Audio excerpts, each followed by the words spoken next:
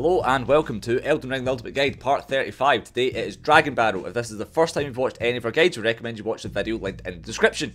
If you've got any tips of your own, stick them in the pinned tips comment for other people to look at. But otherwise, we are starting from the Caelem Ruins Grace and we are heading east.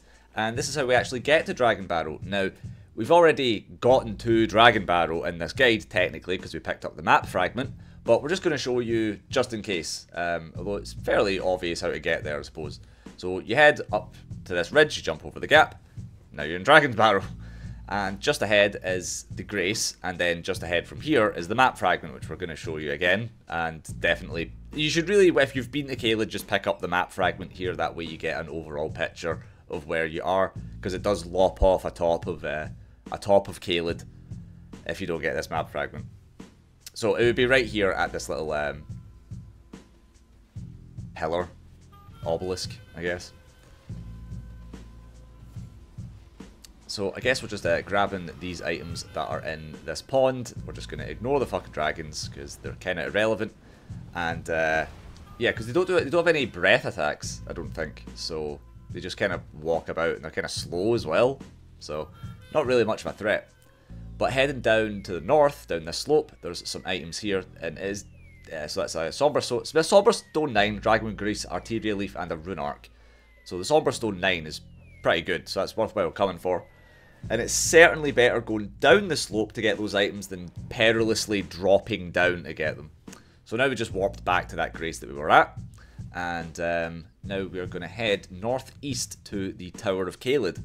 Now, we've already been to the Merchant in this area, but we're going to do that bit last because we've already been there, and there's an incredibly tough boss associated with the Merchant, so that is also why we're going to do that bit last. So hitting that Scarab for a Somber Smith Stone 9, 8 rather, and then we're jumping over to the Tower of Caelem off the route, and I'll let you take it from here because I want a breath. No worries. That Somber Stone 8 and 9 are two of the key components in getting a +9 Somber weapon this early. Because you can get 1 through 4 in Leonia, you can get the 5, 6, and 7 in Volcano Manor, which you can access as soon as you get to Leonia. And you can get the 8 and 9 right here, so you can get a +9 Somber weapon incredibly early if you come to Dragonbarrow incredibly early. But as we jumped over to the Divine Tower, we have been using Torrent to cross these archways. There are occasionally gaps in these archways, so keep an eye out for that, because if you fall through them, you will perish. But that item over there was the only one on this level, so we ascend a level and do the same thing again a couple of times as we go around. There are some items on here that are easy to miss. I think there's a Newman's rune wrapped around the back. I think there was a Rune Arc, and there might be a Stone Sword key, but I may be misremembering that, but you'll see in the footage. Well, we picked up a Stone Sword key. Well, that was the first thing we picked up. Ah, that was I wasn't misremembering. No, but the enemies that are peppered around on here are... they're actually quite tough. Dragonbarrow is not an easy area. Yeah. So if you did want to come here early, like, we have Radahn's Rune. We've had it since we beat him, but the enemies on the Divine Tower and in Dragonbarrow in general are scaled very, very highly. They're much, much tougher than they are in Caelem. So getting access to Radahn's Rune's effect, which gives you 15% increased HP, FP, and stamina, is doable. We only had to fight 2 enemies along the way, and even then you could theoretically have just run past them. But yeah, it might present a challenge. So at this stage in the game, we're more than prepared to be taking them on. So there's the Newman's rune, and specifically we grabbed this Grace so we could get the Newman's rune and then just warp back to it, as opposed to having to jump over that gap again and go back up the ladder. So it was just a little bit quicker. And now, as ever, it is on to the top of the tower to be able to activate Radahn's rune. Like we've said, you could have done this pretty much immediately after doing Radahn, granted, but we really couldn't be arsed backtracking, and it's really not that big a deal. So yeah, and then it would also like kind of put the guide at a like order or whatever. So it's just sometimes it is preferable to do things out of order, but for the sake of the guide and like the readability of it, we just kept it to the Caelem, the Dragonbarrow episode. But thankfully we are at an appropriate level for doing Dragonbarrow. which is good. As highlighted by the fact that we're able to two-shot these guys. After Radahn, we would not be able to two-shot these guys whatsoever. And also the boss at the bottom of this area is actually really tough if you wanted to do it immediately after Radahn. There are ways and means you could make it much, much easier if you were trying to do it underleveled. So, spoiler alert, but the boss at the bottom of here is a Godskin Apostle. Being that it's a Godskin enemy, it is vulnerable to sleep, incredibly vulnerable to sleep. So as long as you had a decent amount of bleed build-up, or you had the ability to Scarlet Rot it, or poison it, or something along those lines, you could, in theory, rot it, put it to sleep, wait for the rot to run off, rot it again, put it to sleep. You could do it that way. It's just more hassle than it's worth. I mean, maybe we'll do a video highlighting, like, doing things really out of order, using really cheesy methods. Yeah, I think that'd be a fun thing to cover. But we came down as far as we could go. We've taken the lift up, and then in this area, there is a ladder that is hilariously easy to miss. You caught a glimpse of it there as we ran straight past it immediately and had to double back. So this ladder's now the shortcut, I guess, quote unquote. Well, it's a shortcut if you die to the enemy at the bottom of the ladder, which is another Black Flame Monk. So, speaking of the Black Flame Monks, they can drop their armor set as well as the Monk's Flame Mace, I believe. We've also fought some Radahn soldiers who can drop the Surcoat, the Helmet, Gauntlets, the Greaves, the Lordsworn Straight Sword, the Heavy Crossbow, the Warpick, the Lordsworn Shield or Brass Shield, depending on which one they're wielding. As well as bolts and various smithing stones, but you're never ever going to farm them for that since you can just buy them. Yeah, this is true. And it does drop all those things, well remembered. We've said it enough times now, that's just ingrained in my brain. I hear those words in my sleep. So, the cool thing is about these drops is you don't die to those ones specifically. And now we can take this lift down. I think it goes without saying you should just be looking at what we've been doing. It's going to be far more easy for you to just look and copy what we're doing rather than going off the voice or just kind of talking about some tertiary stuff. But now we're down at the bottom, we're going to get prepared for the boss, which is, as we said, Godskin Apostle. Thank you. There's no worries. There's another Black Flame Monk along the way. They really just put him here to take an Estus Flask off you, and this is the first one we've seen wielding the Flame Blade. You can actually farm it here, I believe. Actually, the other one was wielding the Flame Blade. Was it? Yeah. Oh, right, okay. Yeah, scratch what I said about it dropping the Flame Mace. It can't because it wasn't wielding it, but I believe these two can drop the Flame Blade.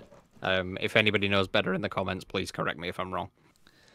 So, as we have been doing Godskin enemies, we know that they're weak to sleep, as you said earlier. So, sadly, we've only got one sleep pot, but that's still kind of okay, as Lion's Claw. Finally, we've actually equipped it, and you're going to see how good it is. Now, the cool thing is, if you have one sleep pot in your inventory, the Mimic tier will use that sleep pot multiple times. It has infinite uses of items that you have. But as we're at an appropriate level, honestly, the Godskin Apostle is actually super easy. At this level, we take an appropriate amount of damage, and we deal a good chunk of damage to him just with our weapons generally. So, yeah, it's just kind of like in Deep-Root Depths, dealer's choice with what weapon arts you want to use. The Great Stars are just kind of good enough, to be honest. So you could have indeed used a Stormcaller plus Bloodflame Blade would have absolutely melted it. And we do show that technique a little bit later in the guide. Because we don't want to use the exact same, because as we've said, the guide is to be viewed as a whole, so we don't want to use the exact same technique every time we do a similar boss, so that way we can kind of show a range of different ways of beating it.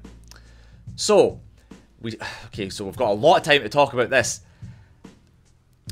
You saw that stone there, and there's been multiple of these in the game. Well, there's a stone that you need to get a big heavy enemy, you need to bait them over to the stone to break it, right?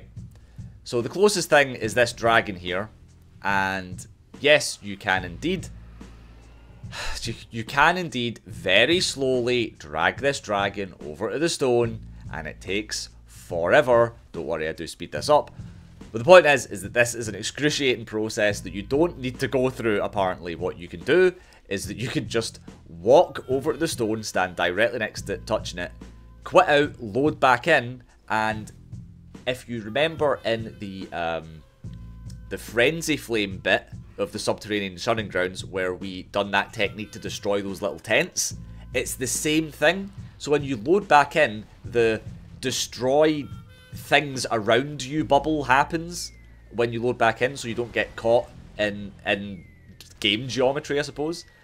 And then that'll break the rock, and then you can grab the extremely necessary 3 smithing stone 5s. Ugh. Right, while we're heading over to this next boss, it's just a battle mage. I'm really not going to waste any time telling you how to fight this thing. Just this is stand the easiest in front of it and press L2, it will die. This is the easiest boss in the game. This one. Yeah, for the point in the game it's presented to you, abso-fucking-lutely it is. This is pathetic. So I'll talk about the drops that we get from... fucking look at that damage. That we got from the Godskin Apostle at the bottom of the tower. So we got its armor set. Its chest piece will boost the Scouring Black Flame incantation, which is nice. And we also got the Godslayer's Greatsword, which is a colossal sword, which has the Black Flame... I can't remember the proper name of it, but the Ash of War is this big black flame swathe that hits exceptionally hard if you build for the weapon correctly. It is a dexterity and faith weapon, primarily. Very good. We also got Battle Mage Hughes as a Spirit Ash from defeating the easiest and weakest enemy in the entire area. Is it the boys? Is it the Mimic Tier? Is it Tish? No? So is it worth a fuck? No! Probably. I've actually never used it. But I can't imagine it's good. That's my stance on it. I mean, if you want to try him out, feel free, but you're going to be sorely disappointed because he's not 5 little dudes with a great shield. So, as you saw us running up from the side of the cliff, there was this big mound to our right, which is now on, I guess, technically kind of on our left. So, on the top of the mound is these items here. So, Smith and Stone 8, Stone Sword Key, actually stuff that's kind of worth picking up. So now we're going to head to Fort Faroth. Wow, I actually remembered something crazy. Nice. I just hope that little bit of wonky edit was, you kind of saw what was going on there. And pretty much the reason, like, I didn't go up that mound, so I had to splice in the earlier footage of when I did go up the mound. Speaking of splicing in earlier footage, I believe what we're doing here is prepping to kill the dragon. As you can see, the armor set changed. We're not using the Great Stars. We have significantly lower stats. That's because we did this much, much earlier in the game while we were in Caelid. And we're showing you that you would just use the same method at this point in the game. You would equip your fastest weapon with high bleed build-up. You would just stand here and wait for those 13,400 damage ticks. Keep hitting it in the leg, and I have a window of opportunity here to talk about a way that you can abuse this. If you kill it by bleeding it nearer to its tail,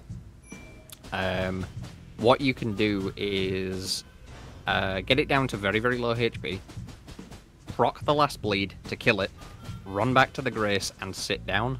When you stand up, you will have received 50,000 runes, and the dragon will still be there. So if you really wanted to, you could do this right at the start of the game, over and over and over again, until you were at a level you were comfortable with, or had enough runes to buy anything you wanted. That is something you can do. Pop the Gold Pickle Foulfoot. Very good idea to have them on your hotbar or easily accessible, so that when you kill a boss, you can get some more runes. When you kill a big sleepy dragon, you can get some more runes. That's really what those things are used for. Very useful consumable. Yeah. We also had the Gold Scarab on as well to get even more runes out of that. So we really got our money's worth out of killing that dragon.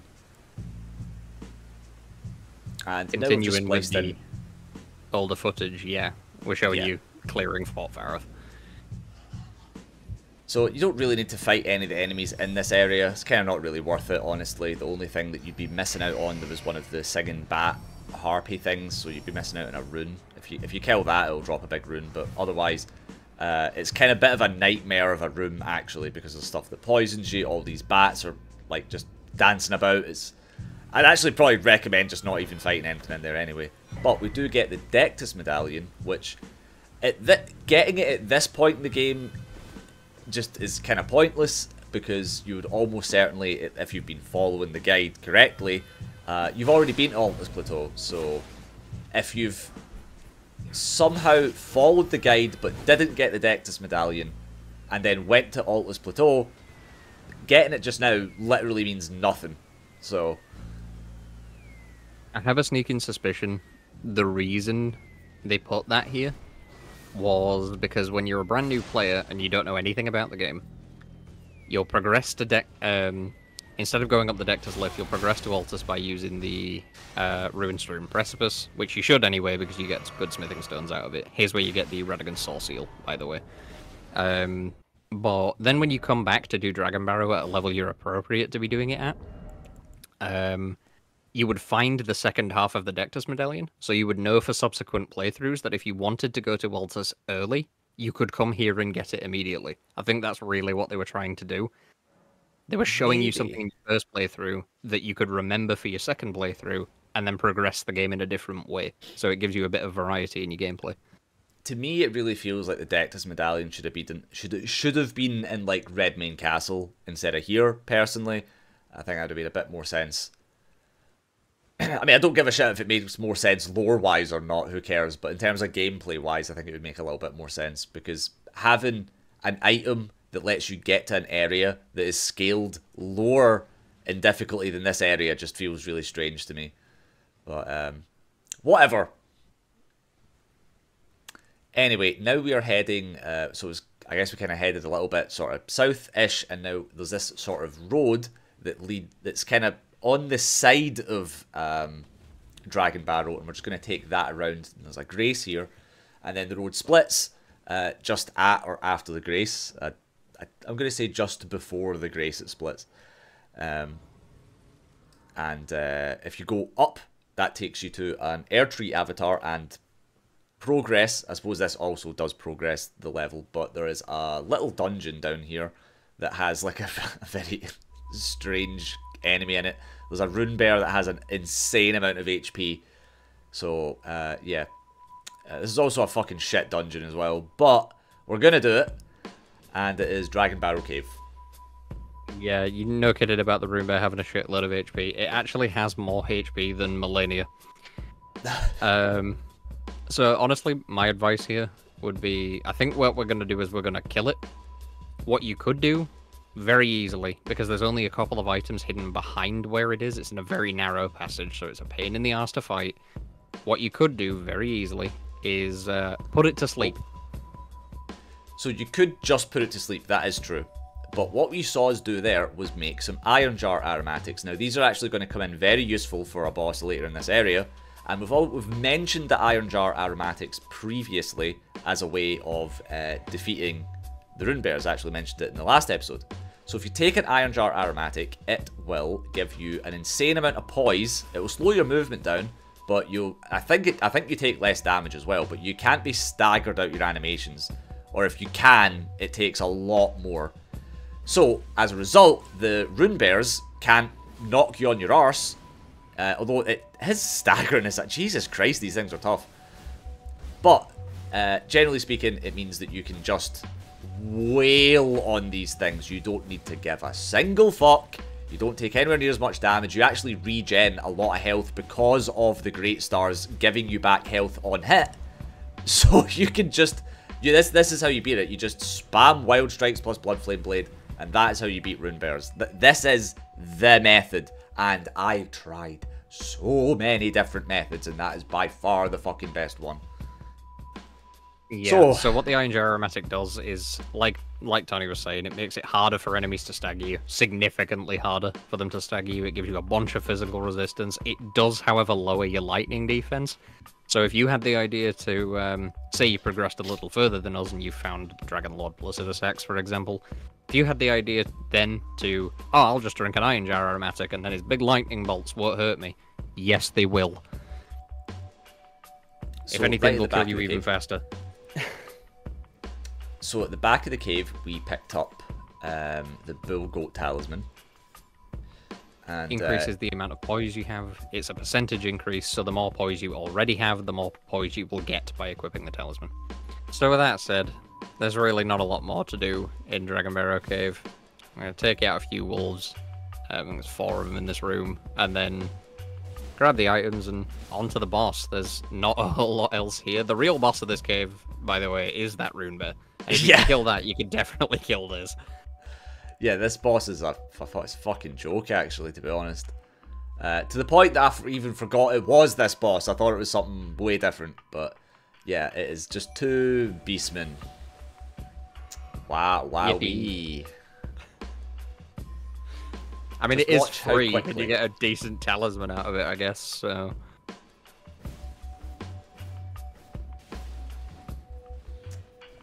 It's...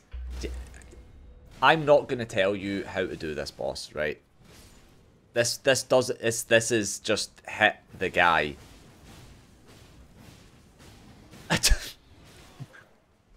Although Wild Strikes was proving a little ineffective there. He didn't give a shit about that for Yeah, like he the did. first He 5 did hits. not care at all. But yeah, that's it. We get the Flame Drake Talisman, the upgraded version, and then we're just warping back to the start. And then we have enough to up to level twice, incredibly. Wow. Okay. I guess And then there's a we're lot of runes on the go for Dragonbarrow. Again, a lot of these bosses, some of the ones in particular in this area, are very easy. That one's manageable to do at a lower level, and you've got Grail to kill for a bunch of runes. You've got an Erdtree avatar. That's piss easy. If you've been watching the guide, you know exactly how to fight them. Oh, this episode we get to show you the technique for fighting the Knights Cavalry enemies. Oh, yes, indeed, we do. I'm very excited. You know, this is a very interesting episode. We actually show you a lot of solidified strategies for a bunch of different enemies. That's quite cool. Hell yeah. So I think we just go straight to doing the Knights Cavalry. Well, after this, we're going to straight to do the Rise puzzle, quote unquote. Okay, so you use this Spirit Spring to jump onto the roof, and that's this done. This one is very easy. I think this is quite cool, though. I think it's a memory stone. It is. It's great. I love it. We could have, in theory, saved ourselves some time there by getting the grace at the bottom first. But Yeah. Since we do have to go all the way around. Too efficient. Yeah. Since we do have to go all the way around, I will say that you notice we got attacked by a couple of big summoned balls on the way here. There is a graven mass at the bottom of here. This enemy here. Killing this prevents the balls from spawning. They just won't spawn after you kill this. So I guess that's something we can talk about since we didn't pick the grace up. I guess, yeah. I've got to fill time, man. You're not giving me much to work with. But yeah, this area is quite cool because we show you how to do the Knights Cavalry, the Rune Bears, the Bell Baron Hunters, and the Erdtree avatars. Yeah, we show you the technique for all of them, actually. And then we show you the technique for the dragons as well. Yeah, I was just about to say, there's also a Wyvern-type dragon here.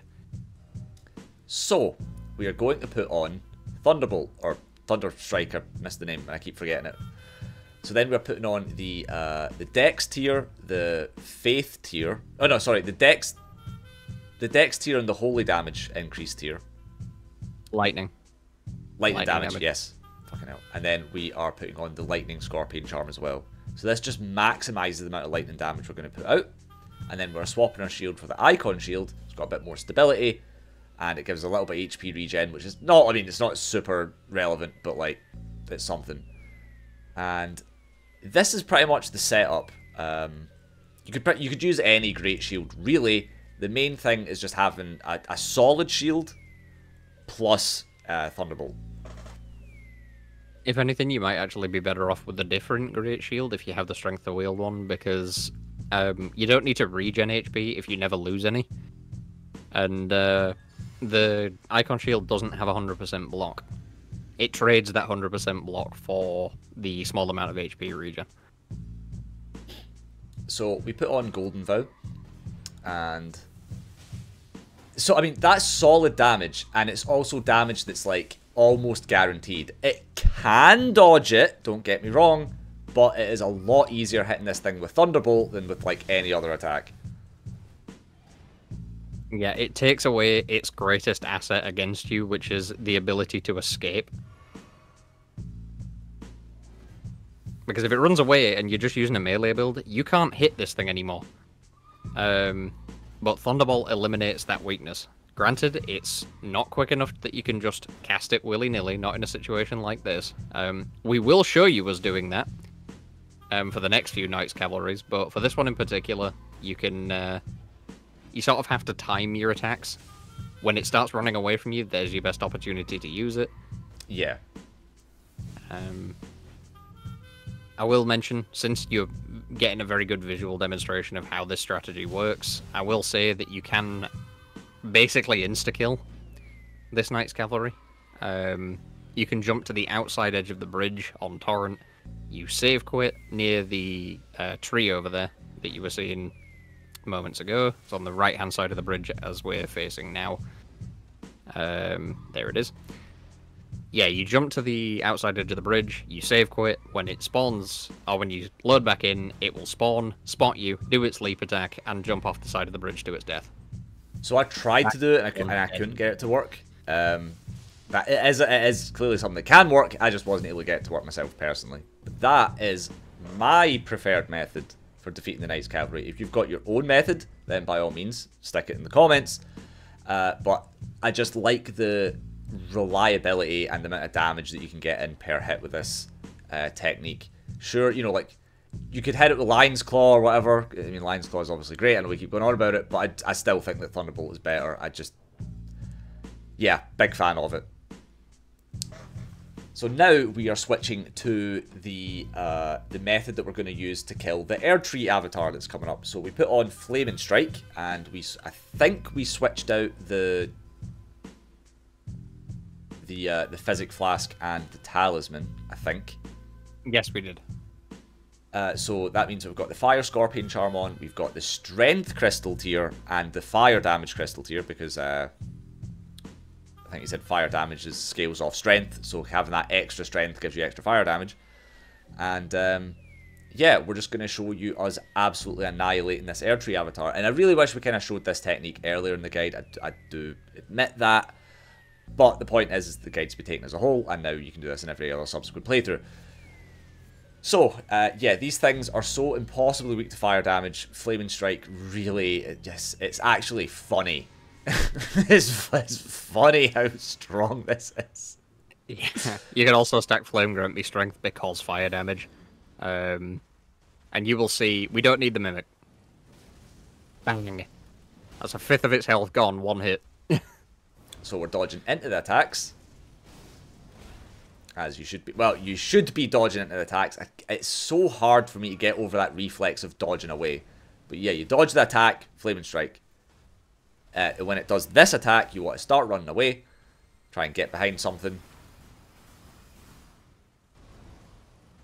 And then roll into the attack. Bonk. Surprisingly, this thing didn't stagger during any of that. I can't wrap my head around that, but whatever. But yeah, as you can see, just fucking deleted. Like, it stood no chance. We got the Opaline Hard tier and the Stone Barb. Was that Stone Barb correct tier? I think it was, yeah. Yeah, so the Opaline Hard tier is actually a really good option for general play. It gives you a bunch of extra defense. Physical, Lightning, Fire, Holy, Magic, it gives you them all. So it's very, very good, and it lasts for 3 minutes. And Stone Barb gives you, I think, increased poise damage, so you can break an enemy's stance easier, but since we're using Lion's Claw, Ground Slam, things that already do incredible stance damage, we don't need to rely on that physic tier. As well as the fact that it doesn't last very long, so it's sort of a waste of a slot for us. Like, there exists a possibility that maybe that allows you to, like, stagger Placidusax quicker or whatever, but it's just not necessary. So, we are going to use all of our runes. That's very important at this point, because we do plan on taking a death. Maybe. It's it's a possible death anyway. And this is, we're about to encounter a bafflingly unique enemy that is only in one area of the game, and it is, you're going to see, right, so head to this spirit spring and then just jump straight at the edge of the cliff, and then you want to try and fall all the way down to the bottom, because trying to drop down to this cliff is a gigantic pain in the arse without dying. You're going to come here, and we're going to get the Rain of Arrows, which is a painting item. So we've already got that painting. And then we're just going to jump off and die. That enemy that you saw there, the golem, is a unique golem that is only here, is incredibly difficult, and doesn't even drop anything unique. That golem should have been its own boss. It has an expanded moveset. It just starts fucking firing lasers everywhere and all this kind of bullshit. For some reason, it's just chilling there. Completely wasted. Completely pointless. Doesn't give you anything. But trying to fight it is a huge pain. So we're not going to fight it. And instead, we're going to come here to this scarab, and we're going to batter it with Flaming Strike to get Bestial Constitution. I believe Bestial Constitution removes bleed and frost buildup, if I'm not mistaken. But you know what else removes frost buildup? Flame Cleanse Me. Strength. Yeah. Flame Cleanse Me. Probably Flame Grant Me Strength. Why do I mix those names up? But yes, Flame Cleanse Me removes Frostbite. We're going to showcase another method we've already talked about at length, but it's using a Great Lance and Spectral Lance to stagger a dragon and then just annihilating its face with as much damage as you possibly can. Yeah, so we're just going to summon the Mimic Tier. So what we've done there is we two-handed the Great Stars with Prayerful Strike and then summoned the Mimic Tier. That way the Mimic Tier, the only Ash of War that can use, is Prayerful Strike. So that is a cool way of forcing the Mimic Tier into using an attack that is a good solid attack, but also is an attack that heals itself. So this combination, doing shit like this, just makes the Mimic Tier almost impossible to kill for certain bosses. It's really funny. So instead of using the Great Stars, we instead opted to show you that you can use Bloodblade as a replacement in case you don't have the Great Stars. You're not using the single hit damage for the katana, you're just using the bleed build-up of the katana and Ash of War. So you can use an unupgraded katana and this in order to just like drain massive amounts of HP off enemies. And because you don't care about the single hit damage really, you can just spam it until you you get the bleed proc, and just that's where you're getting the damage from. So that's just a cool little alternative method for taking care of the dragons. Yeah, nice and easy. Next enemy, not so easy. Yeah, there's a lot of bosses in this area, isn't there? Jesus Christ. Yeah. And the next two are a fucking doozy. Both of them are kind of a pain in the ass to kill. Yeah, yeah. These might take a little more explaining. There's a few items to grab in this area. I'm just sorting our gear out at the moment, but there's a few items to grab in this area leading up to the boss. It's the one we ran past way back when, I think it was the very first part, when we came here to grab a golden seed and to get early access to the round table. Yep. It's the Blackblade Kindred, but before that, as I said, there's a scarab hidden over here. I think this one is I want to say Somberstone 9. Yes. Yeah, and I think there's also a Starlight Shard at the far side of this section of Dragonbarrow. Yeah, there is. There is. Yeah, I don't really think there's much of a cheese method for this particular Blackblade Kindred, which is, to be fair, it's called Blackblade Kindred, but it is essentially one of those giant gargoyle enemies, such as like the one we fought on the Capital Outskirts, such as the one that we fought in the Sulphur Aqueduct. Except it's black, I guess. Nah, I mean, it's also dealing... It kind of deals Destined Death, but not really. It looks like Destined Death, but it actually is doing Black Flame to you, which is interesting. So we're going to speak to Garank and then give him any death root we might have left over. Apparently we don't have any death root, so ignore that. But yeah, there's the boss out there, and I guess we're going to prepare something. I'm going to assume we're going to use Lion's Claw, if I was to hazard a guess. Good guess, via me. Yeah, and this is one of the more... there's no real good way of cheesing this. So it's really just a case of making sure you have the highest damage options available, making sure you're dealing blunt damage, making sure you have a dependable Ash of War that you can't be knocked out of, Lion's Claw, and then just go into town on it. A big part of the reason this one's so difficult, like I said, is the Black Flame effect, but it's also because the terrain in this arena, as you can see, is uneven at best. That's being charitable, and I'm describing it as uneven. The good news is that we do decent damage to it. The problem is that he deals chunks to us, so you kind of just have to get your hits in when you can. Probably should have been spamming Lion's Claw a little bit more, but that would maybe stagger him a little bit quicker than the jumping L ones. But regardless, like, look at that damage from a single hit from a boss, and that was like being like hit on the backswing, you know. So if anybody has a particular cheese method for this guy, by all means, stick it in the comments. Oh god, the Lion's Claw staggering him, very nice. And then taking the riposte. Very close to finishing him off. We've still got plenty of flasks left, and one of the mercies of this one in particular, this enemy, is that there is a grace right there. So if it does kill you, it's not like you're taking a 10-minute run back to get to it. You are quite literally right here. Yeah. So if you do fight it and you decide, you know what, this isn't worth it, you could just run, grab your runes, come back to the grace, and then fuck off elsewhere, because your reward for killing that, I think we got the Great Sword and the Axe, or the Great Sword and the Halberd, the Black Blade versions. Only the sword has a unique Ash of War, and the unique Ash of War for the sword is not very good. And the Axe is just kind of bad. You can't change its Ash of War, and it comes with, I think, Spinning Slash. So I'd just avoid fighting it entirely. The rewards really aren't worth it. The runes are nice, but it's more hassle than it's worth, I think. So this is the drops that we have to do for this part, which this feels like illegal what we're doing. This feels like we are an out of bounds part of the game. But nope, this is in fact the drops that you have to do in order to get a pretty... I mean, I actually don't know if the item's good or not, but yeah.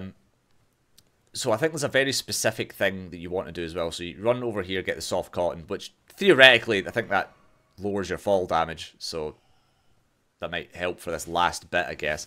But you have to do a bit of a sort of weird pivot. You kind of want to jump into the wall. That way, yeah. And then from this little alcove, you jump onto this pillar. And then you jump back into the wall again. And now this drop should be safe. Yeah. Your reward for all that hard work is the Cinquedea. It's a dagger, which you cannot swap out the Ash of War, but it boosts the strength of bestial incantations, so the likes of Stone of Garank, or Bestial Sling, Beast Claw, things like that. It boosts them by, I think, 10%. As does the Clawmark Seal, so if you stack both, you get in a decent little damage buff there.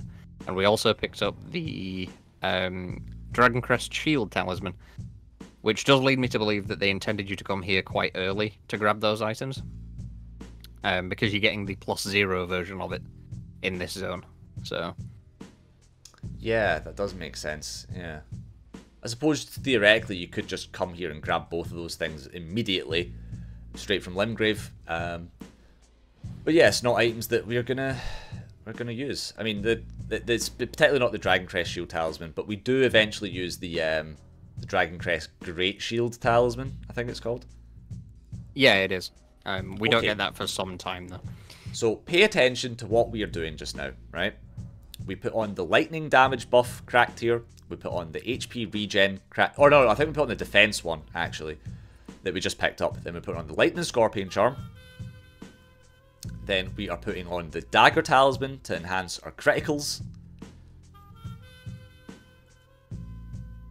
And then I think we're just taking the rest of those items off for weight purposes, I think, but I'm not entirely sure. Then we're putting on the Iron Jar Aromatic.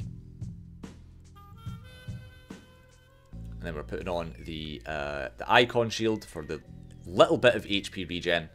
And now we're going to put it to nighttime. And you're going to see why we're stacking all of these effects. Because if you've came here, there's a Bell-bearing Hunter at this merchant shack. So in order to get him to show up, we need to put it to nighttime. Then we need to rest again. And then that will make the merchant go away. And now the Bell-bearing Hunter will appear when we leave the shack. So we're going to put on our buffs. We're going to put on Flame Grant Me Strength. We're going to put on Golden Vow. We're going to drink our Physic Flask, which did give us defense. It didn't give us the bubble tier, so that's good.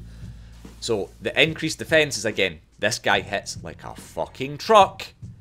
So we've stacked all of this shit. We've put the Iron Jar Aromatic on, and now we are just spamming Lion's Claw. Now with all that, look at all the damage buffs. That is the amount of damage we're doing to this thing. That's kind of nothing compared to all the stuff that we're stacking right now. And if without these buffs, without the defense increase, this guy would be doing so much fucking damage to us, you really have no idea. But this is absolutely, by and far, the best, most painless way of dealing with this guy. Now at this point, you probably want to heal up. And then you're just going to spam Lion's Claw yet again.